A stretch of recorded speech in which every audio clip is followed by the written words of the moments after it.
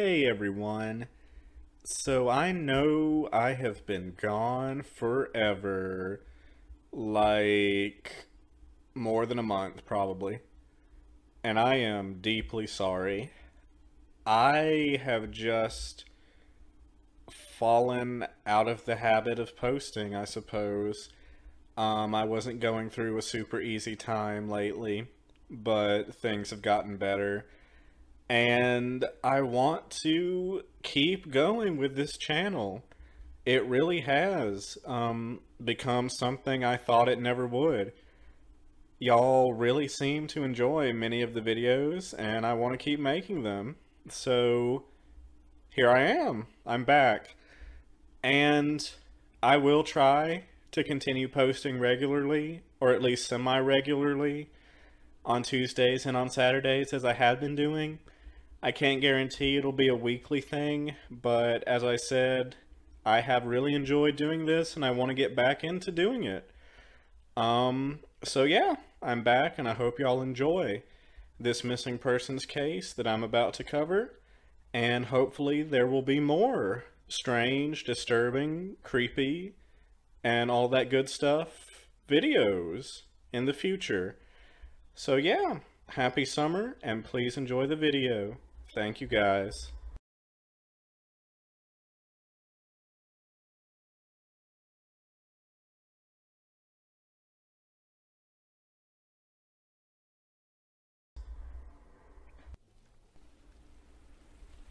"21 summers ago, in May 2000, New York-based travel writers Claudia Kirschhoch and Tanya Grossinger, who worked for Frommer's Travel Guides, wound up stranded in Negril, Jamaica. They had been meant to go on a business trip to a new sandals resort in Havana, Cuba, but it had been suddenly canceled by the sandals chain due to unrest in that country. They had arrived in Jamaica on May 24th and could not return to New York because flights were booked through June 1st. Claudia and Tanya were sent by their company to the sandals resort in Negril on May 25th. Although the 29-year-old Claudia was upset about the unfortunate circumstances, she decided to make the best of being stranded. She made friends with a bartender at the Negril resort, Anthony Grant, who reportedly offered to take her out to a club to dance to reggae music, which was her favorite. They went out, smoked marijuana together, and went skinny dipping, which Claudia related to Tanya the next day, May 26. The next day, on May 27th, Tanya managed to procure a flight to New York for later that day. She called Claudia at 8 a.m. and met with her at the resort to have breakfast. Then they said their goodbyes and planned to meet up in New York once Claudia returned. Claudia told Tanya that she wanted to stay in Negril for 2 more days, then go to Montego Bay and Kingston to look for rare reggae albums. That afternoon, after Tanya had left for New York, Claudia was seen by a lifeguard, walking along the beach in a colorful bikini and t-shirt. She was walking away from the Negril resort. She was carrying with her a portable radio, a notepad, her sunglasses, and her resort room key.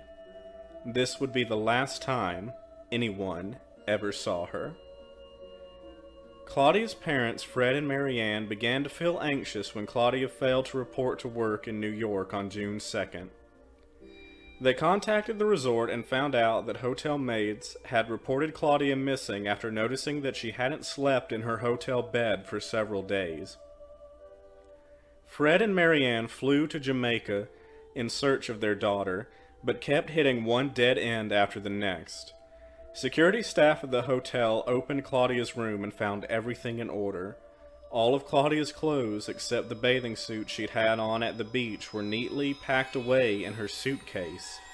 In the hotel safe where she'd left them sat Claudia's passport, credit cards, cell phone, and $180 in cash. These belongings were removed, and the room was rented out to new guests, effectively contaminating the possible crime scene and destroying any possible forensic evidence that could point to Claudia's whereabouts. To make things worse, her cell phone later went missing, as did the logbook that recorded the license plate numbers of every vehicle that came in and out of the resort.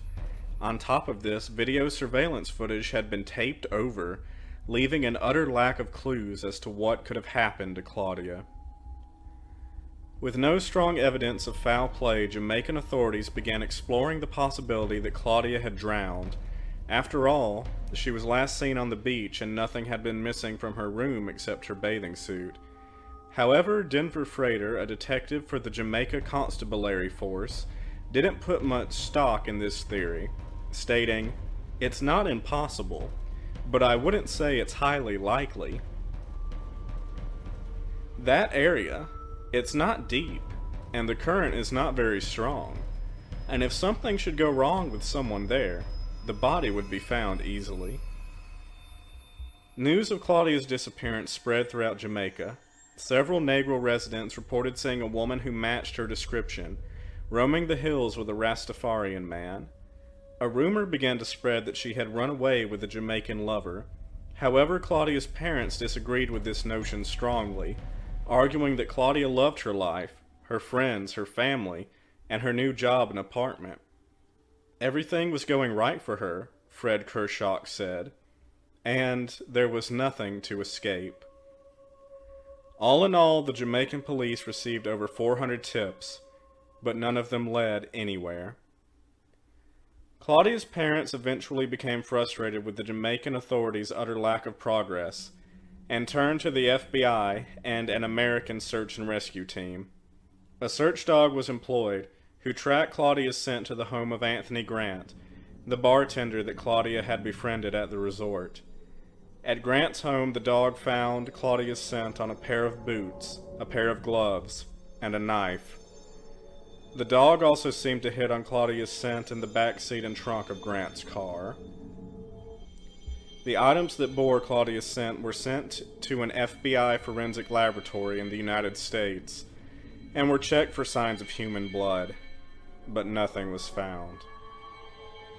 Anthony Grant is not considered a suspect in Claudia's disappearance despite his association with her.